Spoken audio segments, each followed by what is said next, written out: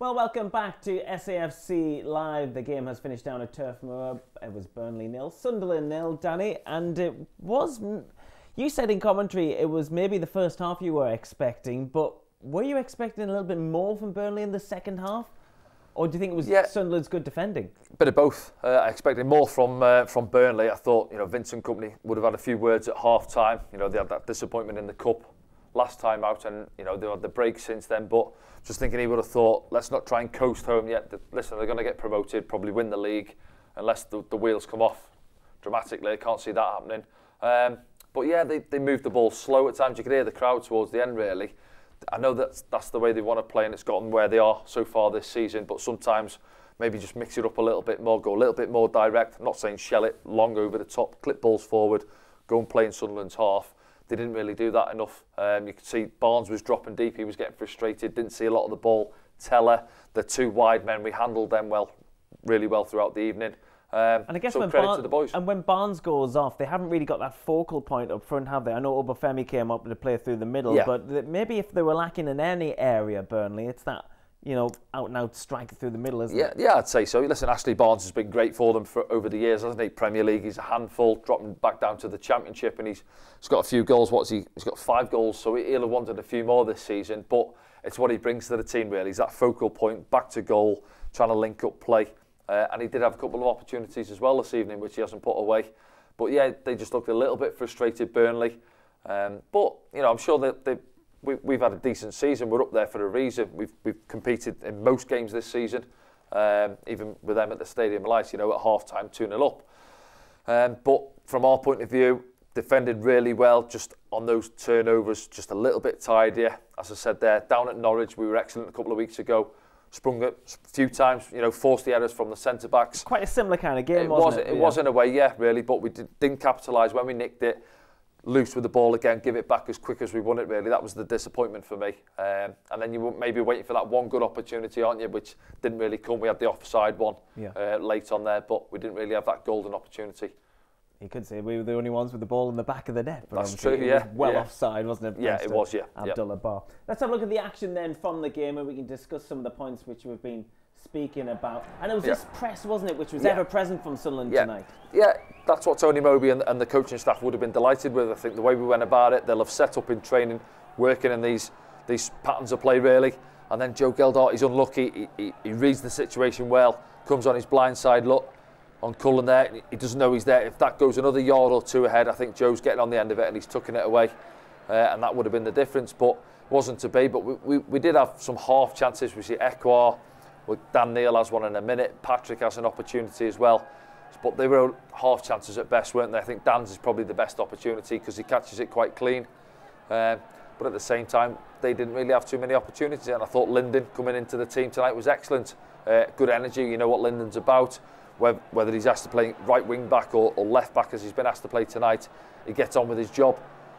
Tenacious, isn't he? It doesn't give things up easy. You see there two opportunities to get the slide tackle in, and he does well. And Anthony Patterson, a couple of saves at best again throughout the 90 minutes. That one there to half chances, isn't it? Harwood Bellis up from the back from the set play down into the ground, and it's onto him, but it's straight at him. He palms it away, does what he has to, and we got good numbers back there. And again, we've seen it. We'll see the one I think from Linden right on half time, throws his body in it. We have to do that at times, and you're going to have to do that coming up against a team who are 17 unbeaten in the league, going really well, full of confidence on the home patch, and we've limited them to very little throughout the 90 minutes. And in a game where you expect the opposition to have a lot of ball, those set pieces and little opportunities like this is where you've got to try and capitalise. Yeah, and that's what I said there in terms of our pressing.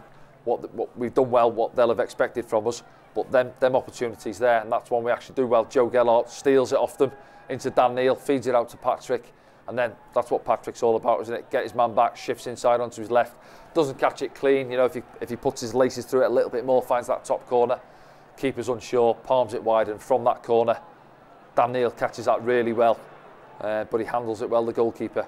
As poor as he was with his feet throughout the 90 minutes, and he looked a bag of nerves, he handles that one really well, because if he spills it, we've got a couple of lads there following it in.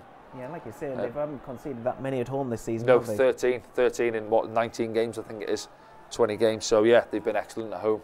Difficult to break down. And Nathan Teller, frustrating evening for him, man in form. Yeah, absolutely. 19 goals in all competitions this season for Nathan Teller. Probably one of the driving forces from them being top of the league. Dan Neil, credit to Dan there, he does well. You know, a young lad come across, he could panic there and have a little nibble at it, but he just puts the brakes on, arms go up and he doesn't. And slight coming together, but it's not a penalty. Yeah, I thought the officials did well overall tonight. Yeah, no, they did, yeah, because seems to be every other game. We've got to give them credit. Yeah, give them credit where it's due. They get pelters on here a lot of the time, don't they? And perhaps most grounds throughout the country, but no, he was. I thought he was pretty decent, the referee, this evening. Is that the best chance of the game? That's their big chance, isn't it, for Barnes? Yeah, that's the one you wait for. As a striker, you're probably waiting for that one, aren't you, to drop to him. Was he about 8 yards out? No pressure on him, really, and it's just concentration, I think. Put your foot through the ball, get over the top of it, and he doesn't manage to do so. I think this is the Lyndon Gooch save. Yeah, this is the one, isn't it? Right in half time, you see we've got 6 or 7 bodies back there, all throwing themselves in. And they work it quite well. You see there now, just chops back and look, we've overloaded there, pressing the ball, and Lyndon gets across. Look at that. It's off his hip, really, isn't it? Up and over the top. And he's got Alex Pritchard in there behind him as well, throwing himself at it. This one right after half time, front foot, Patrick driving in. Difficult one for him. You know what he wants to do? Come back inside, but look, they've got 2 across on the cover. Matson is actually the left back, comes across to help his centre half out. Patrick has to go on his right foot and doesn't get any real power on it, does he? He's straight into the keeper's gloves.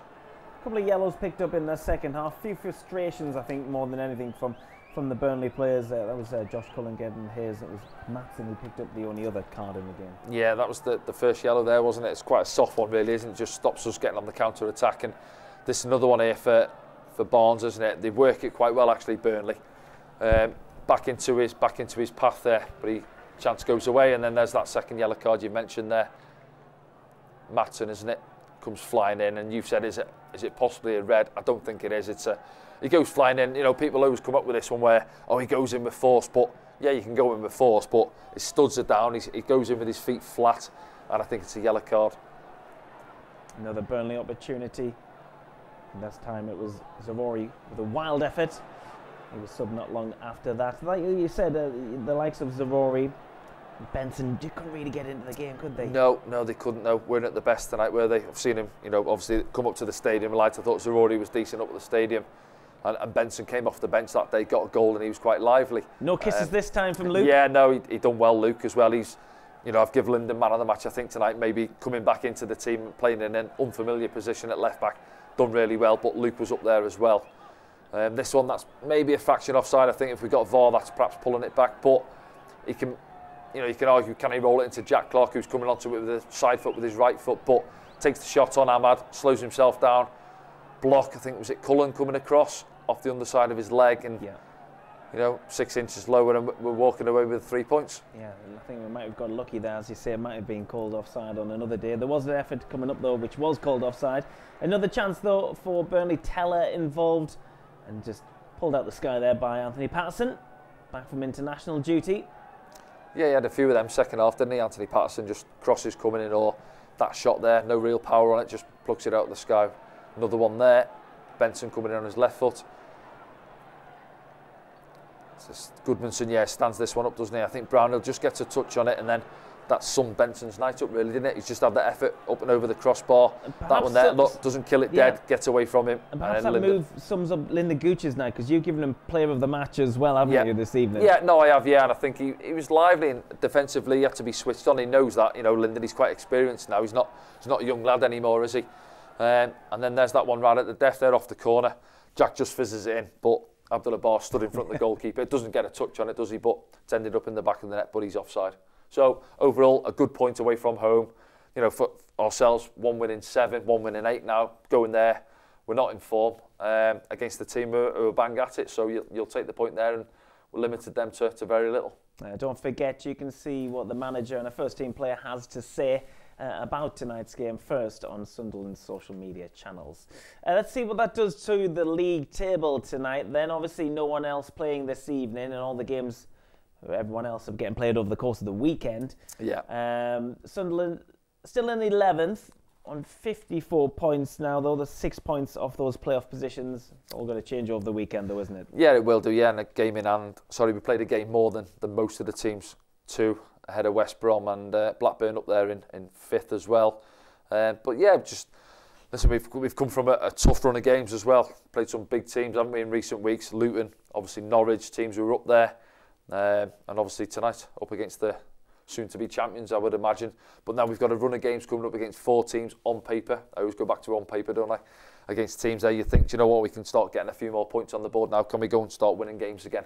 Looking forward to the 7 games left. Yes, 7 games now left for Sunderland in the 2022-23 season. Just to let you know, Danny, that Sky have also agreed with you that Lyndon Gooch was player of the match. There we go. Great minds think alike. What was it about Lyndon's performance? Is the circumstance of him starting again from his injury layoff as well? Yeah, a few things for me. Yeah, so he's been out for a while. He's played at left back. Yeah. You know, he's predominantly right-footed. He's not bad with his left, Lyndon, to be fair. He fizzed a couple of nice balls down the far side second half, but you just... He's so committed. He's got a good engine on him as well, hasn't he? He is, yeah. He never gives things up. That's what I like about him. And I always say about Lyndon, if things aren't quite going for him, he doesn't go hiding. He doesn't go missing. He gets on with things, and he goes the other way, if anything. He goes a little bit more, goes pressing. He wants to get after things. He gets a bit aggressive at times. And he just gets on with it. You know, he's similar to Luke O'Nien in a way. He'll go out there. He loves pulling on that red and white shirt, and he'll go out there and he'll put a shift in wherever the manager asks him to go and play. And you see again coming up against a tricky customer. And I always found it as well. You know, I played a lot of games at left back. When you come up against a Patrick Roberts or a Benson, who's a winger playing on the opposite side, who wants to come in on their left foot, they're tricky customers because you can sometimes overcompensate, show them too much down the line. But Lyndon, I thought he got his distances right. Well, maybe that one first off there, what we've seen there, but he was got caught napping, but he recovered well. He got the double blocking, didn't he, on Benson it was. Yeah. And you see there, right in half time, throws his body in, gets the block in there. He's committed and challenges. Those two obviously having a good battle, him and Roberts. Yeah, it's Connor Roberts as well. It gets forward for them down that right hand side, and you know, you look at his face there. He's wincing a few times. He's blowing a little bit, and that's what happens. You can train as much as you like, but you can't compare. Sleep on the coach home tonight. Well, then. he certainly will. He'll be cramping up. I'd imagine the old stiff leg comes out at times, but no, he'll enjoy his journey back. And as you say there, he's picked the man of the match up off Sky. We've given man of the match as well, and this one right at the death. Doesn't switch off. He could have switched off there. He's got a man in front of him, Obafemi, but he reacts. Just watch it now, because he comes across, and I think Luke O'Nien's in a good position, but Brownhill's unmarked penalty spot just gets a touch on it, takes it away from Lyndon. But look at Lyndon's reaction. Yeah, could have stayed where he was, and just, you know, sometimes players get caught in the headlights, but he reacts well and goes and puts pressure. Benson's touch gets away from him, and Lyndon gets the block in. So no, I thought he was excellent. Luke O'Nien. You can look at Danny Bart, look at the lads at the back as well. No one really stood out at the top end of the pitch in terms of opportunities, but the work rate, Jack Clark mentioned, Jack and Patrick tracking back, helping out the fullbacks. So it was a good all-round shift from the team, good performance, and a good point. Yes, a good point. And we move on to our next game. You got the weekend off, Sunderland fans, because Sunderland are next in action. Hey, guess what? It's a Friday night. Next Friday. It's Friday, Good Friday, 5:30 kickoff. If you thought tonight was weird, next Friday is going to be even more weird. 5:30 kickoff at the Stadium of Light against Hull City. We'll be here on air from around 5 p.m. then on Friday. Okay, then enjoy the rest of your weekend. There's a lot of it to come. We'll see you soon.